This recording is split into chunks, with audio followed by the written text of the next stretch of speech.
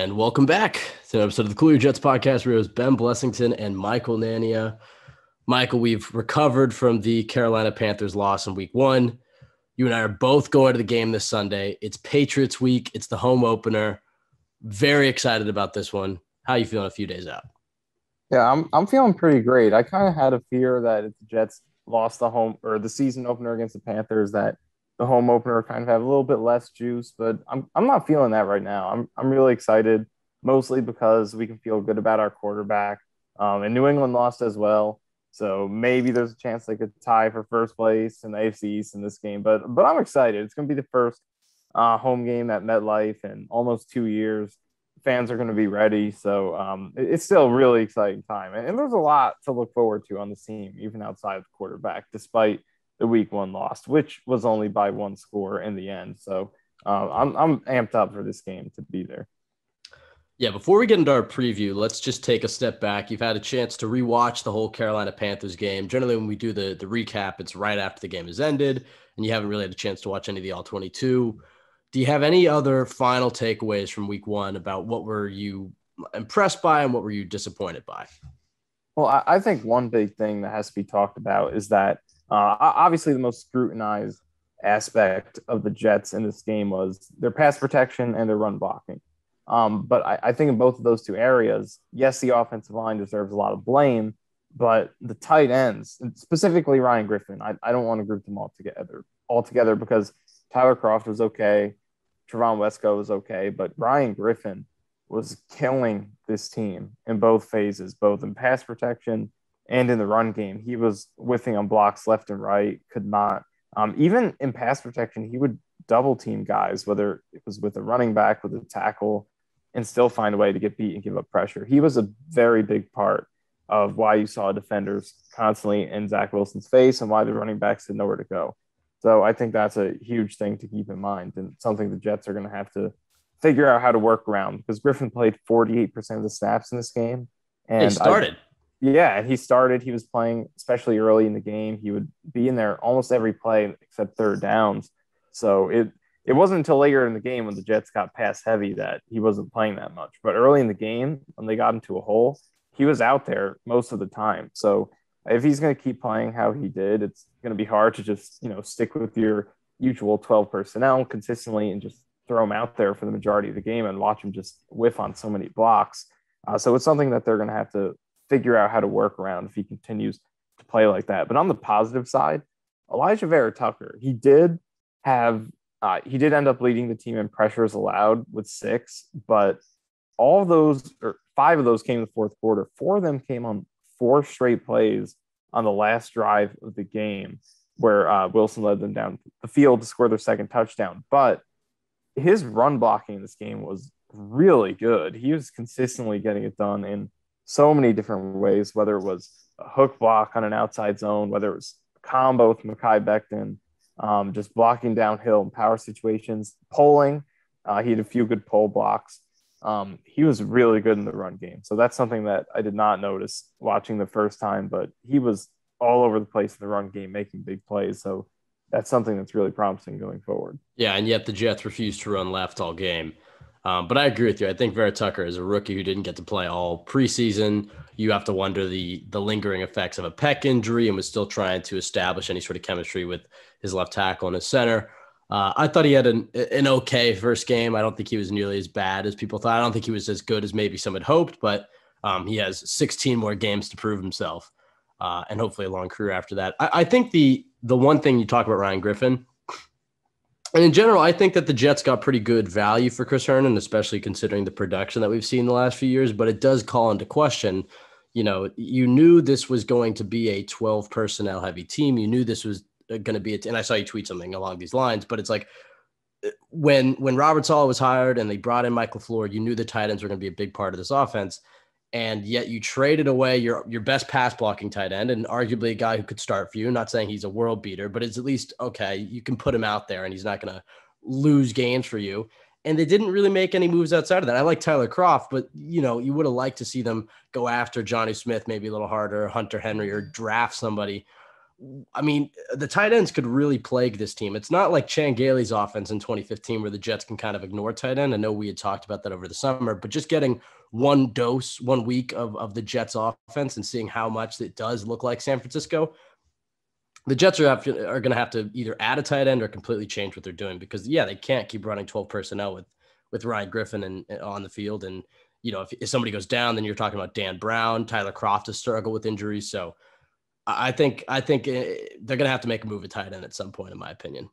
Yeah, and like I still do the Chris Herndon trade every single time, but I can guarantee you that if Chris Herndon were playing Ryan Griffin snaps in this game, the pass protection on in front of Wilson would have been a lot better because in the same situations, Chris Herndon is not giving up the pressures that Ryan Griffin was giving up because pass blocking is one thing that you can rely on Chris Herndon to do pretty well. So again, I still do that trade every time, and it's not like Chris Herndon would be amazing in this offense. I mean, you know, he's still fairly young and has a chance to turn around, but obviously he's not the greatest player on paper right now. So I still do that trade every single time. But I don't know. I feel like Herndon would have given them a little bit more blocking capability and pass catching upside than Ryan Griffin would. But again, look, I still do that trade, but it more just comes down to the fact that they went through the whole offseason knowing they're going to have two tight ends on the field a lot. And all they did was add Tyler Kroft. That's really more what the issue is.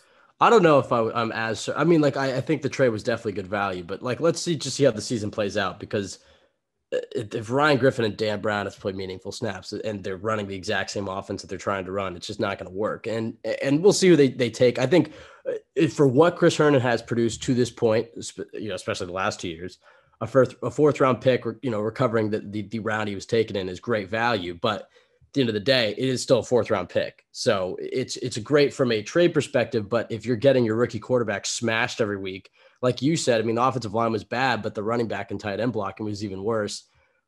You do have to wonder if it's worth it. But I agree. I think I'm not trying to criticize it because I think it is great value, but I still think the Jets have to make a move. I thought when they made that trade that they would sign somebody off waivers, and I'm not saying that would change anything dramatically, but Ryan Griffin is not good, at least to this point. He's not been able to capture the magic that he had in 2019. And even in 2019, that was as a receiver, not a blocker.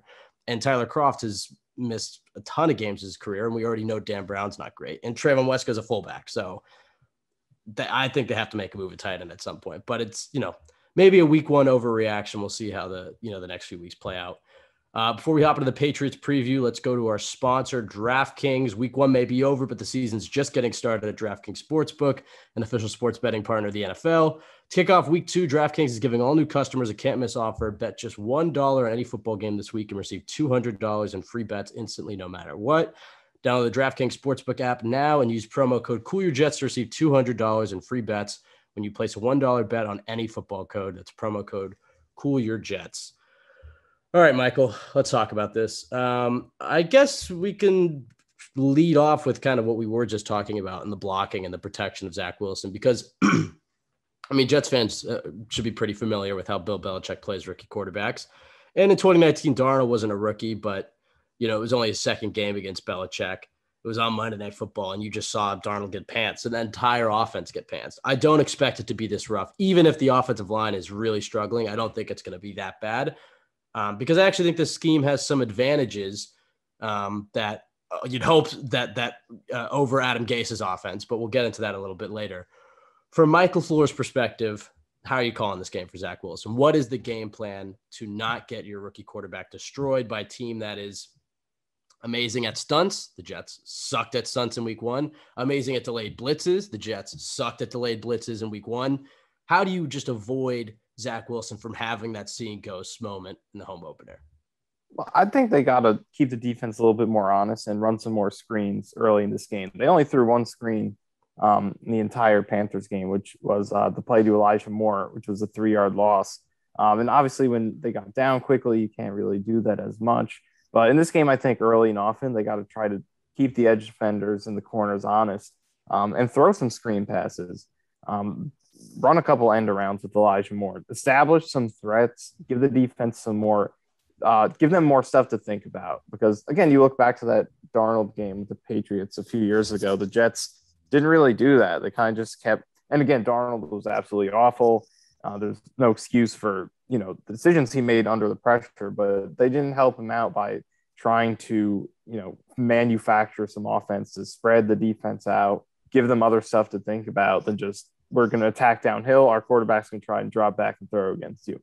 So I think that's going to be important early in the game. And just in general for this offense, I feel like they need to run more jet sweeps, more end arounds, throw more screens to kind of do what they want to do, and establish the threat of, make the pre-snap motion have a greater effect on the defense by showing the defense that you will run those types of plays. So they have to think about it. And that's something they didn't really do in the Panthers game. The safeties and linebackers were able to just play aggressively downhill. They were coming, straight into the box. And that's a big part of the reason the run game wasn't good, was because those safeties and linebackers were just charging right into the trenches all game, because the Jets didn't establish the threat that those guys had to think about anything else. So I think early in the game, you want to do a few different unique things, specifically with Elijah Moore. And now you have Crowder back as well, who is a much better threat with the ball in his hands than Braxton Berrios, and do some things with those guys to give the New England defenders more on their mind, more different threats that they have to respect, so they can be so the defenders are more indecisive. They're not just charging aggressively straight into the hands of what you're trying to do. So I think that's what they should do early on to ease things up for Zach Wilson a little bit. Well, you hit the nail on the head. The most important thing in this game is the pre-snap motion. And that was kind of, I think, the biggest difficulty with Adam Gase's offense in 2019 is that they just didn't use any of it. It was just a very static, line up and run offense. And the Patriots absolutely dominated. I mean, this team is so well coached and so disciplined. You have to try to confuse them. You have to try to get them out of position, because they do so many different stunts and those delayed blitzes. They do a lot of different crazy exotic things, and they play a lot of man coverage too. Though that pre-snap motion, I mean, you go back and watch the 49ers Patriots game last week. I mean, pretty much every single play, Kyle Shanahan had Deebo Samuel in motion, had Brandon Ayuk in motion. So this is Elijah Moore's coming out party in my mind. I think they have to manufacture touches to him early and often. And I think you're right. I think it's jet sweep. I think every single play should have motion. And I don't think the Jets did that. And maybe that's a bit hyperbole, but damn near every play. Because in week one, I just don't feel like the Jets did that enough. I feel like the Jets were a little too static, and it was weird because it was very different than the way they had run it in preseason. I think you need a lot of pre-snap motions, a lot of jet sweeps, a lot of different RPOs, motions where you have, maybe Elijah Moore comes in motion, you play action, then you throw it to him. Different things like that that's going to take the Patriots off their game, and you're going to widen out this defense. And then guess what? You can run up the middle then. I mean, you can use your outside zone and your inside zone running attack and run the ball. And I think the other thing is they have to give Zach Wilson some easy throws. And I don't think they did that enough week one either. I think from the get-go, in preseason, I think the Giants game was a great example of this. It's like, obviously it's preseason and it's a different circumstance, but the Jets let him get his feet wet. You know what I mean? They gave him, I think he threw like a 2-yard pass to Corey Davis, who ended up getting the first down. They threw to the flat. He gave him easy routes. So it wasn't 3rd and 10 and he's having to throw a fade to Ty Johnson right off the bat. I think they gave him maybe one easy throw right at the start of the game to Tyler Kroft, and then that was pretty much it. They didn't really give him any easy throws to get him in rhythm, because the one thing that Zach Wilson shows is that he is a rhythmic passer, which is a very important trait. You just got to get him in that rhythm. And once he's in that rhythm, once he's clicking like he was in the second half, it's going to be a lot easier. And then that game-breaking improv ability will come out. But I think they have to obviously use the pre-snap motion, keep it out of 3rd and long. So by running that football and give him some easy tosses, 3rd and, play action, roll him out, give him some easy throws and get him comfortable. I think those are the biggest things. Because if he can start to get a rhythm or get, any semblance of comfortness against this Bill Belichick defense, it could be a really good day for the Jets. But yeah, the guy who I think is going to have the biggest game is Elijah Moore. And I think when we talk about receivers, this has been a topic all training camp, and it's been highlighted this week because Denzel Mims comes into the game at the end of week one. Zach Wilson, by the way, had an amazing throw in that play that I think kind of when I noticed how good that throw was is he takes a shot and finds Denzel Mims for a 40-yard gain. And this is a guy who played like 2 snaps the entire game. And people are just, wondering why the hell isn't Denzel Mims playing. Michael, I know you've talked a lot about this week. What are your thoughts on the whole Mims situation, especially with Crowder and Keelan Cole coming back? It seems like he's buried on the depth chart. He might even be behind. He is behind Braxton Berrios. So this is the 6th receiver on this team. at times the seventh receiver because Jeff Smith was playing ahead of him. So what are your thoughts on this Mims situation? Is this just, are the Jets downplaying this, or do you think that the Jets should be trying to find a way to get a guy with Mims's skill set a specific role rather than trying to force him to learn the entire offense until he can get on the field even once, because he does have such a lethal skill set? Well, during the game, right after the play happened, I was, leading that pro Mims charge. I tweeted like free Mims. I'd rather see Mims than Barrios and Jeff Smith or whatever. Which of course I think we all want. We would all love to see him playing over those guys. But I think the thing that we as people on the outside who aren't in the building have to remember is that there's no personal vendetta in the building against Denzel Mims. It's not like they want him to be in this position. I think they all know how much more physically talented he is. They know how much more of a premium investment was made into him compared to these other guys. They know how much more productive he was in college and has proven capable of being in the league as a rookie last year. The GM who drafted him in the second round is still here.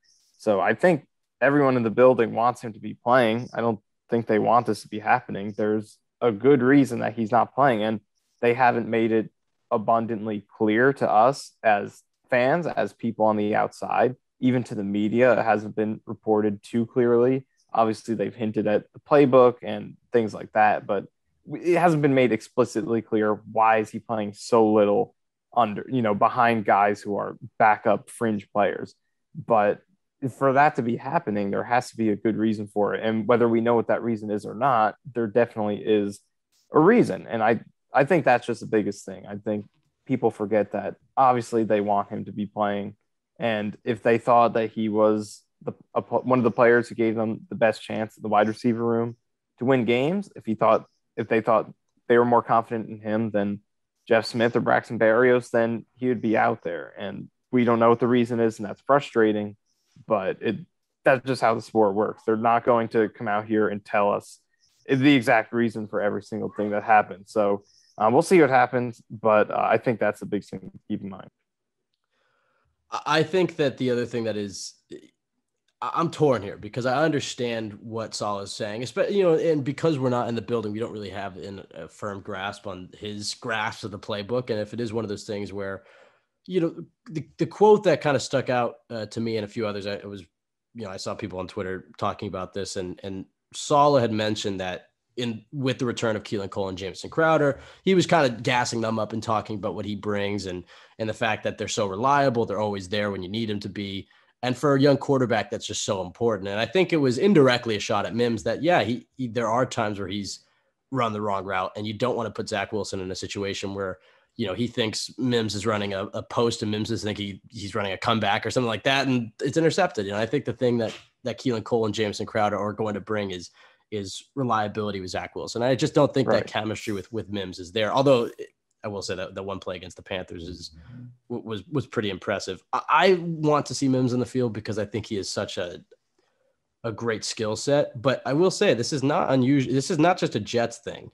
I mean, you look at what happened. You look at what's happening with Brandon Ayuk in San Francisco. Yeah. Kyle Shanahan has had a long list of receivers in his doghouse, and I think that you're kind of seeing Michael Floor enact a similar policy with Denzel Mims. It's like, you're not going to be on the field unless we are 100% certain that you're not going to mess up these little details and these little routes, because we have a rookie quarterback out there and we can't afford to get him killed.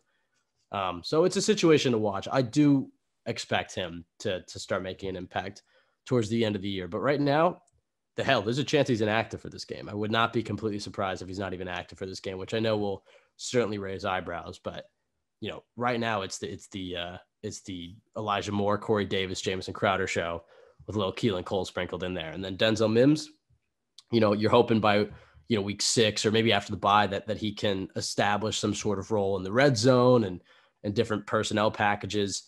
And then try to have that role grow. But the thing is right now he plays Corey Davis's position, and that's the position he knows.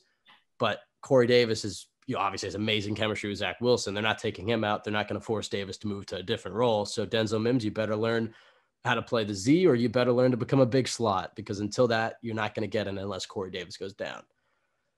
All right. Right. And I just think that I feel like sometimes we forget that these players are still doing work and like they still exist when they're not on the field, because I feel like fans say we deserve to see Mims on the field getting a chance and things like that. But they're watching him practice, they're watching him watch film, take in the playbook, and prepare every single day. So the people who are making decisions, calling the plays, are with him every single day. So even though we don't see it, the team is seeing from him what they need to see to determine whether he's worthy of playing. So it's just frustrating for us because we all love to see him playing because we know how talented he is. But the most important, you have to perform in the film room, on the playbook, on the practice field to get out there. And obviously he's not doing that for one reason or another. So I think it's frustrating, but it is what it is.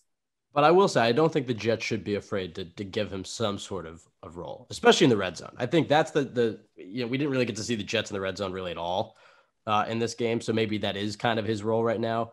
But he's too talented to keep off the field entirely. I agree with everything we've been saying. But once the Jets are inside the 10-yard line, I think Denzel Mims should be out there because he's such a good run blocker and because, fade routes, anything in the back of the end zone, that's the guy that you want in there. So, I think that they can start to work on a package like that for him. And then hopefully the rest of the game comes after that. I guess just lastly on the offense, before we talk about some of the stuff on the defensive side of the ball and then some matchups and our prediction, we talked about it a little bit with the O-line, but these Patriot stunts and these delayed blitzes. I mean, how confident, I guess, are you in this offensive line that they can rebound, especially with no Mekhi Becton, George Fant sliding over to left tackle? I mean, or do you think this is going to be another shit show? Or do you think this is another, one of those things where week 1 was a lack of chemistry, week 2 should get better, week 3 even better, so on and so forth? I know you were concerned about the running backs and tight ends. Let's take them out of the picture for a little bit. Let's talk about the offensive line because they're going to have to keep up Zach Wilson. They're going to have to keep Zach Wilson upright if they want any chance of winning this game. Well, I guess we'll see if it's a sign of things to come or something that will improve because, it was these types of things were problems last year and it continued this year. And 4 of the 5 starters who were there last season were here in this Panthers game. So the excuse of continuity isn't really there anymore. Obviously, Vera Tucker didn't play in any of the preseason games and he's a rookie, but Connor McGovern, Greg Van Roten, they played next to each other. Van Roten played next to Fant. So that excuse isn't really there anymore. So we'll see if with some more time it gets better. But this is a team that's going to test that out just as much as the Panthers did. And obviously we know that from the years of watching them. So I'm starting to put the spotlight on Connor McGovern because last year he struggled with these things. He run blocked really well. His pass protection improved in the second half, but the blitz pickups and the stunts were the reason that he ended up as one of the centers who allowed some of the most pressures in the league. Which is good which is weird because he was good at that in Denver. Right. Which is really odd. And that's why I thought he would have a good chance of turning it around this year. But, one game in, we saw a lot of the same struggles. So it's time to start putting the spotlight on him and expecting him to get better because, for one season, all right, hopefully he improves, but now it's time to start seeing it. And same thing goes for Van Roten, who I think is capable of being less atrocious than he was in his first game. He's not good, but I think he can be below average, which he wasn't in this game. So we'll see what happens. But the Patriots are going to test all of the greatest issues that plagued them in this Panthers game, which is good and bad because at least they saw these types of things last week and are a little bit more prepared for it. But we're going to learn a lot about who this offensive line is, especially without Becton. Yeah, I think that the other thing with this offensive line is that this is Joe Douglas's hand-picked offensive line. And I shouldn't say hand-picked in the sense that this is his dream offensive line that he thought was going to carry the Jets to the Super Bowl. But this is the first time that, okay, all 5 guys in this offensive line were brought in by Joe Douglas. In not just bums that he kind of – I mean, these 2 first-round draft picks. Obviously, Becton's going to be out for the next – 2 months or so. Connor McGovern was a relatively high-priced free agent, and same with George Fant. I mean, George Fant, they had the out on. Greg Van Roten is really the only one that was kind of a low-budget free agent that they brought in. But then still the criticism can be, well, why didn't you add somebody else, albeit free agency of the draft, because they had plenty of opportunities to get more aggressive on the offensive line outside of just bringing Elijah Vera Tucker. I mean, this was a team that seemed very adamant to keep Connor McGovern in that center role, not try to slide him over to right guard. due to his contract, it seemed pretty obvious that he was going to be here. But the fact that they were adamant to keep him at center, they didn't try to replace Greg Van Roten. I think right tackle bringing in, a fan is just such a great scheme fit, even if he's not going to play well. And Moses, I thought, was a good signing. So I'm not going to really hate too much on the right tackle. But replacing Van Roten and the use of McGovern, not investigating on like a guy like Corey Linsley or some of the great centers that were available, or, going after a guard on, day 3 of the draft or something like that. How much should the pressure be turned up on Joe Douglas for his offensive line? Obviously, we're aware this is still rebuilding. He's still got a bunch of capital next offseason to really get this team in the right position. But I think this is kind of the first time you can really put some heat on Joe Douglas to say, hey, week one, you're going to get your quarterback killed. You're going to get your franchise quarterback killed if that's how your offensive line plays week in, week out. Yeah, I think it's definitely time to where we can start validly criticizing a few different aspects of this offensive line, specifically from center to the right. Like I said, with McGovern, it's time to start criticizing him if he doesn't pick it up and continues to be one of the top centers on the leaderboard for pressures allowed. And then a right tackle, George Fant, he took a gamble on him, paid him like a top tier starting right tackle, even though he was a backup, because he thought Douglas thought that Fant had the talent to improve to that level. And there have been flashes, and he's a good scheme fit, but that production hasn't quite been there. And he's, frankly, not a good value right now. So those two signings in particular, we're in year 2, they're still starting and they're making good money. So it's definitely time to criticize, especially since Fant was chosen over the more durable, more accomplished Morgan Moses to be the starting right tackle. So those two guys in particular, plenty of criticism there. Obviously, with Vera Tucker, he's a rookie. He can do whatever this year, and it's fine. You hope he plays well. Not whatever, but I guess trading up for him definitely changes that a little bit. But he's still a rookie, so there are plenty of offensive linemen who've been really bad as rookies and then turned it around and been good. So I guess that's more what I was getting at, because we've seen that with a few different offensive linemen in recent years. But he's a rookie, so obviously we can be patient with him. But specifically McGovern and Fant, it's time for those guys to start picking it up, because Douglas bet on them to be starters for his new franchise quarterback, and they got to start playing like they're worthy of that.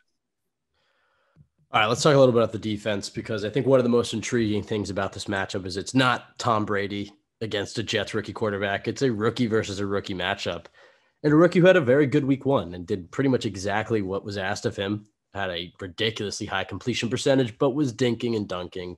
I think the thing with Mac Jones is he might not have the ceiling of some guys like Zach Wilson or Trevor Lawrence or Trey Lance, but you were pretty confident that his floor was going to be pretty high. And in this Josh McDaniels, Bill Belichick system, he seemed like a perfect fit. What do you think the Jets' answer is for Mac Jones's dinking and dunking? We talk a lot about Bill Belichick making Zach Wilson's day a nightmare. How can Robert Saleh and Jeff Ulbrich do the same to Mac Jones? Well, I think the biggest key is doing exactly what they did last week, and that is tackling really well underneath, not even necessarily a schematic thing. It's just against the Panthers last week, the Jets tackled really well. They made tackles in the open field, in the flat, and didn't let good plays or become great plays or decent plays become good plays. And I think if they can continue doing that, then they should be in good shape, because the Patriots are going to throw the ball to their running backs a lot, give those guys chances to make plays.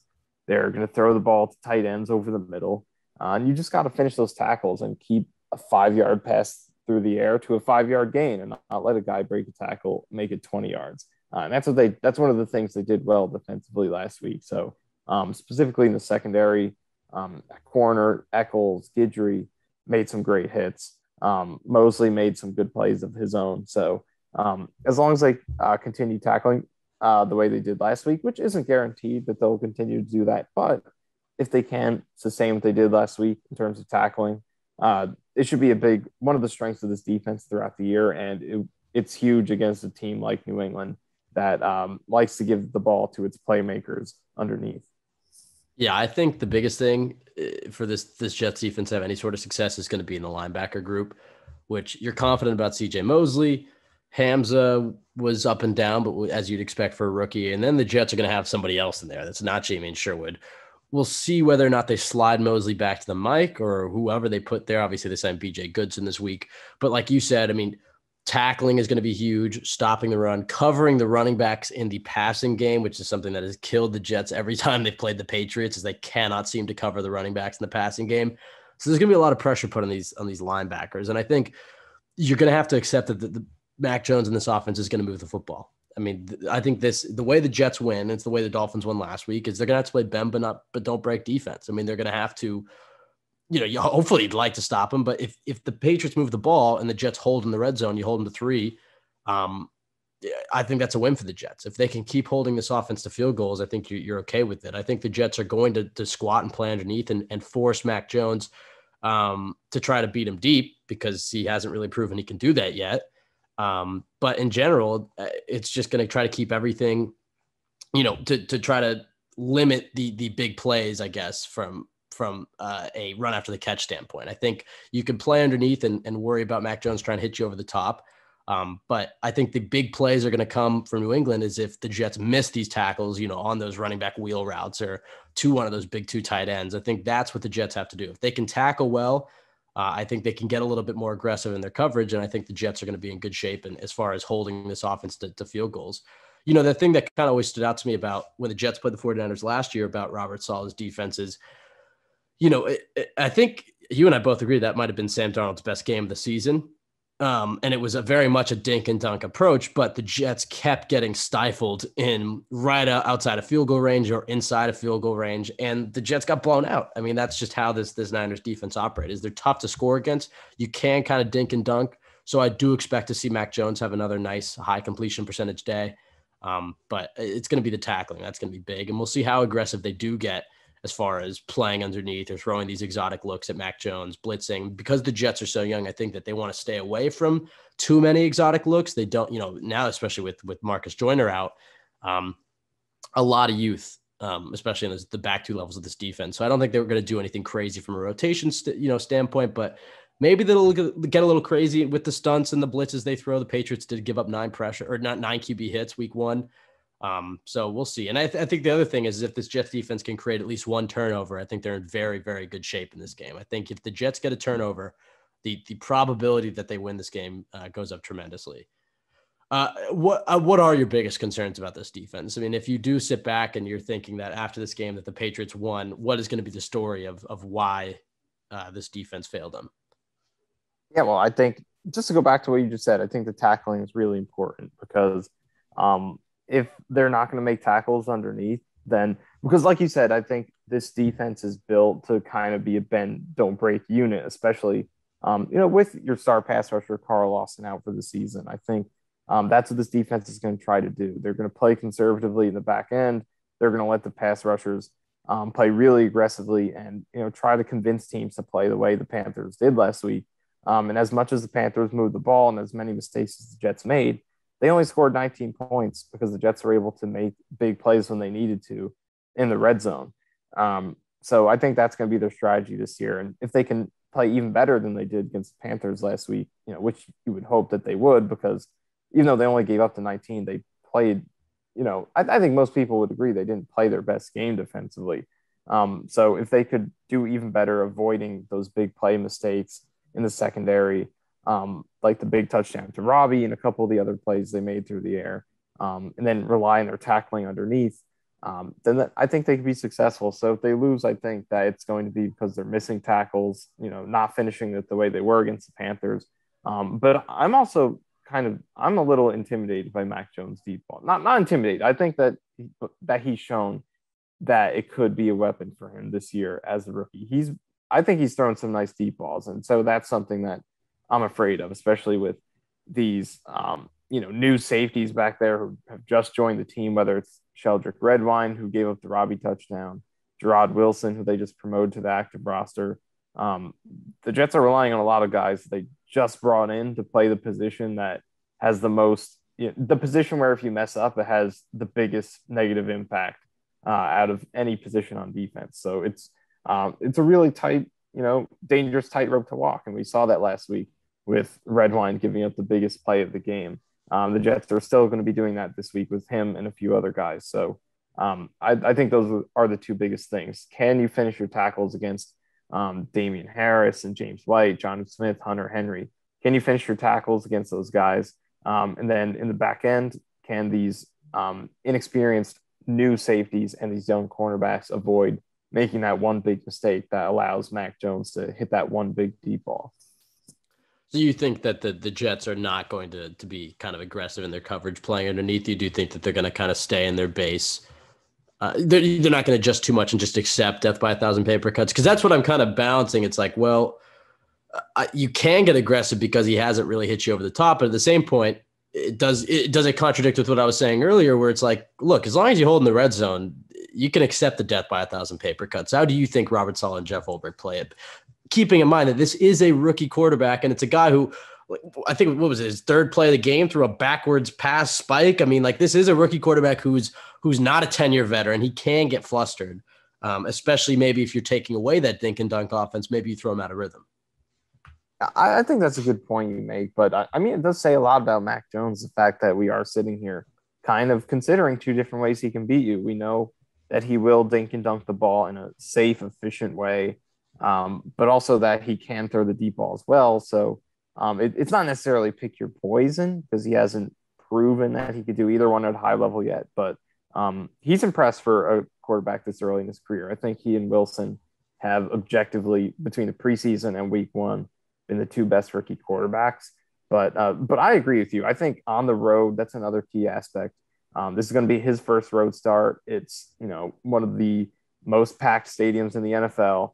And I think, giving him some pressure looks could really exploit that in his first start on the road, make him have to, set protection some more, change things prior to the snap, and deal with that in a road environment. So I actually think that is what they'll do. I think they will be a little more aggressive blitzing than they were last week against the Panthers. And especially with, Jamie Sherwood's going to be out, probably BJ Goodson's going to be starting at linebacker. You're going to have, another new player in there, try to mitigate that by, instead of asking your linebackers to cover so much, blitz them a little bit more, just send them after the quarterback. So I do think that they are actually going to play that way a little bit more aggressively, bringing their linebackers some more. It's going to be high risk, high reward. If it works, they could absolutely smother Mac Jones. He can make some big mistakes and they could really shut them down. But if Jones is going to hit those deep balls, if the young cornerbacks aren't going to hold up against Nelson Aguilar, Jacoby Myers, if the safeties are going to make mistakes, I think he is capable of punishing them for playing that way. But at least you can start out playing that way and adjust. I think that will be the approach. Well, the thing you just said, it's like these Patriots receivers are not scary. I mean, their tight ends are scary. Their offensive line is scary. Their coaching is scary. Their defense, but like the receivers are not the strength of this team. And the Jets corners actually played relatively okay week one. I would venture to say good, but obviously they can clean up anything. But I thought that Bryce Hall did a nice job. I thought that the slot corner, Mike Carter, had some good plays. Javelin Guidry had some good plays. So the thing with this team is it's going to be, can they stop the passing game to the running backs and can they stop the passing game to the tight ends? And so it's kind of the Jets linebackers versus the Pats running backs and the Jets safeties versus the Pats tight ends. And I think that is really going to decide this matchup from a Jets defensive standpoint. Maybe we get a Mac Jones, Zach Wilson shootout, but if the Jets are losing both those matchups, they have no chance of winning. If they can hold on one of those, if they can hold the tight ends, you'll take, I guess, the passes to the running backs, or if they can hold the passes to the running backs and it's just the tight ends versus the safeties, the Jets might have a chance. But if they lose both those matchups, I think it's over. What do you think about that matchup, and what are some of the other matchups in this game that you're looking forward to watching? Yeah, and I think on the offensive side, there are some interesting matchups, specifically the Jets receivers against New England's corners without Stephon Gilmore. New England's known for being a man-to-man team and having great cornerback play, but without Stephon Gilmore, they haven't been as great. J.C. Jackson has been a great cornerback for the Patriots the past few years. But in the 5 games he played without Stephon Gilmore last year, he allowed about 70 yards a game and 4 touchdowns in 5 games. 2 of those coming against the Jets in that Monday night game where Joe Flacco torched them. So I think that's something worth keeping in mind, that this defense, these corners especially, are not as dangerous without Stephon Gilmore out there and haven't been able to respond without him healthy. So I think that's a matchup to keep in mind. And like you said, I think this is going to be Elijah Moore's game to shine. I think, New England's going to try to do what I think the Jets will try to do: blitz heavy on Zach Wilson, put pressure on him, and rely on their man-to-man matchups outside, specifically with the focus on stopping Corey Davis. So that opens the door for Elijah Moore. I think that he's going to have favorable matchups, one-on-ones in man coverage. And you look at Moore's film last week, for a guy who put up -3 yards, he was open a lot. And obviously he dropped a big touchdown, but he was open for that play. Later in the game, Wilson underthrew him on a deep ball while he got pressured. But again, he was open enough for that throw to be attempted, and it could have been completed if the pressure weren't there.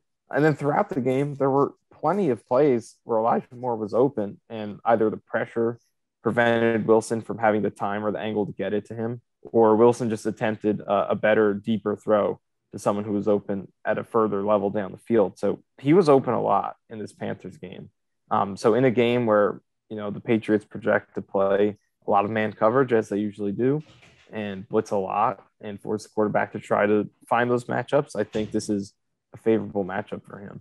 And then there's one other aspect of New England's defense that I'm looking at, and you kind of brought it up earlier, how the motion and running and just establishing that the threat of an outside offense, screens and motion and sweeps and stuff, can sort of open up the interior run game.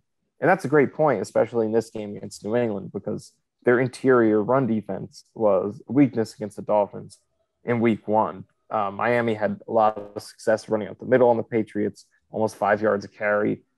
They converted on their short yardage plays up the middle. So I think that's a weakness of this Pats defense. Their interior defensive linemen were among the worst graded against the run in the league in week 1. So I think that the Jets can have some success running up the middle against this team. And we think of the Jets as an outside running team, and they primarily are. But in this Panthers game, they ran a lot of stuff on the inside, a lot of gap blocking concepts, a lot of pulls on the inside. So there's a good there's a good variety with the way that the Jets run the ball. And I think they can be successful running up the middle against this Patriots team.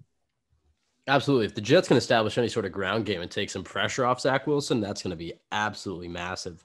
And like you said, I think they are going to play a lot of man coverage, and that's why the motion really works against this defense. Is it's a lot easier when a defense is in, or it's a lot, I guess, harder when a defense is in zone to try to exploit those easy, quick matchups, those easy completions. But when a team is in man, the guy has to follow or track a receiver or tight end across the formation. It does create some mismatches, not only for the guy in motion, but some of the things you can do off of it, whether it's running the football or throwing it to the other side. It opens up things, especially against this defense. And then, like you said, if you widen out this defense, you can run it up in the middle and attack the rush D. I actually think this is going to be a good game for the Jets. I obviously, you and I both had them winning last week. I think maybe that was, I'll stand by. I thought the Jets should have been more competitive. And look, if Elijah Moore catches that 50-yard bomb at the start of the game, who knows? Maybe the Jets do win this game or win that game. The second half looked a lot more like I thought the Jets would play, but whatever. That's in the past. I don't want this to seem like we're going to pick the Jets to win every week, because I have them actually losing the next 2 weeks. So if they lose this one, if they burn us this week, I think we're both going to dial back a little bit. Well, I'll put it this way. Even if they win this game, things change. So maybe I shouldn't put this out there. But I was going to say, I don't have the Jets beating the Broncos, and I don't. I'm probably not picking them to beat Denver. That's for sure. I don't have them beating the Titans either. So if they lose this game, it could be an 0-4 start. But that's neither here nor there right now. I think when you talk about the Patriots corners versus the Jets receivers, I think that's such an important matchup, because with Gilmore out, and the Patriots have done this thing for a while where they double the best receiver. So you'd imagine that would be Corey Davis, and then they'll put their best corner on the Jets' second option. And that seems to have stifled a lot of young quarterbacks. But I really do think the Jets wide receivers could end up winning this game for them, because they're so deep, and because I'm confident in them beating man coverage. And I like Zach Wilson as a quarterback against man coverage because of his accuracy and his ability to create things off script. He's good at those back shoulder balls. He's good at the throwing in rhythm.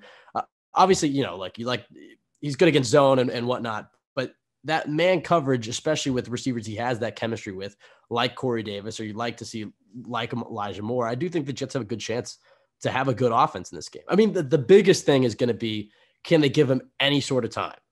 Because even if he's under pressure all day, and the Patriots are shutting the house, I still think there's a chance for them to get that quick passing game and rhythm, which I think they will try to do right off the bat. You can use motions, you can throw screens, you can throw quick passes, you can throw it to the guy in motion, you can get a rhythm going for him, establish run game, get the play action game going, and then take your shots. I think that's kind of what the game plan is going to look like. But even if he's under pressure all day, if he has just enough time to get the ball out, I think they're in a good position. My biggest concern for this game, and maybe this is misguided considering how Bill Belichick has played rookie quarterbacks, but my biggest concern is the Jets defense against the Patriots offense. If they can hold in the red zone, I'm feeling good. But because the running backs and the tight ends are such strengths for the Jets, it worries me. So as far as my prediction, Michael, well, here's what we'll do.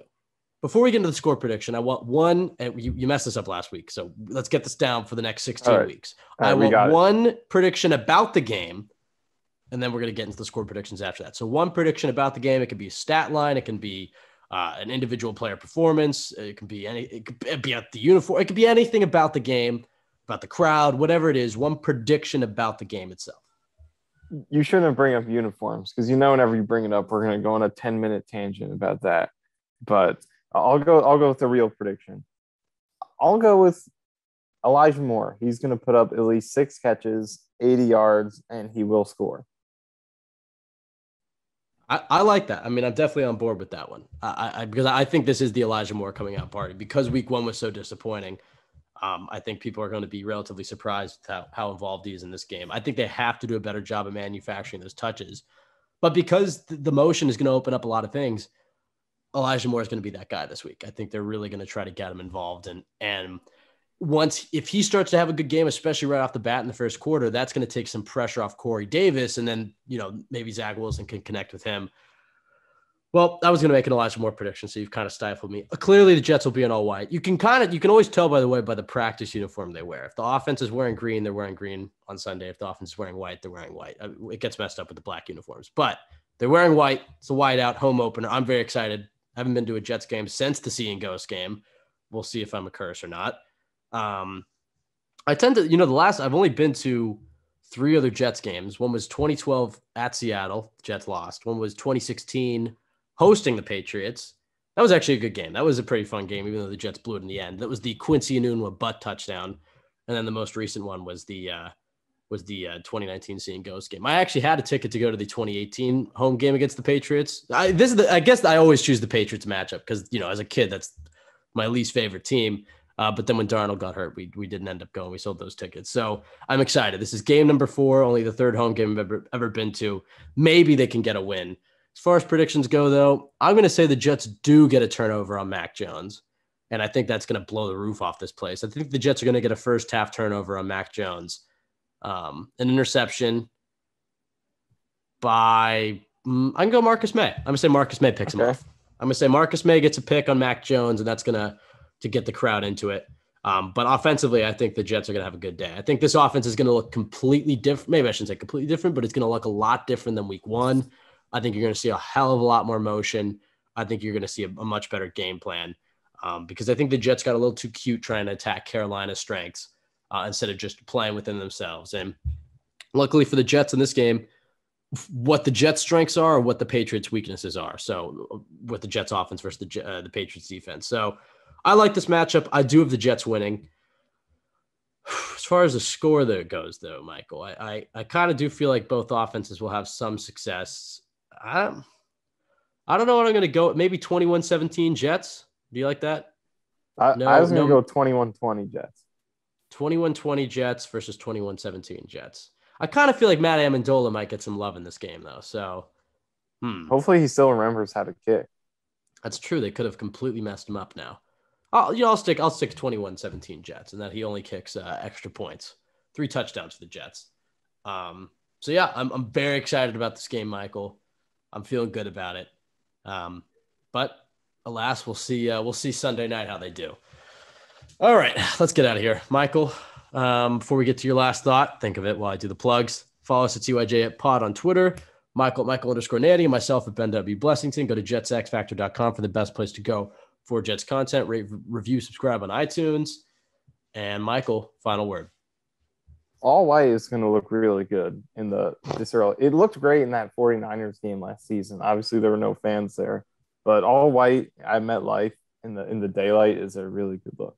All right, I think this is going to be a loud MetLife crowd. I think you're right. Like maybe losing week one may have taken some of the juice out of it a little bit, but I think if the Jets can get rolling early, especially with a few nice Zach Wilson plays, I think you're going to see the crowd really into this one. So yeah, I'm very excited. I think this is a statement game for Robert Saleh's Jets. Beat Bill Belichick, right off the bat in your tenure. Doesn't matter if you lose the next two, but if you beat Bill Belichick, you'll buy yourself a lot of goodwill in this city. So I think this is a statement game, and I think the team comes out ready to play. All right, everybody, enjoy your weekend. Have fun. Go Jets.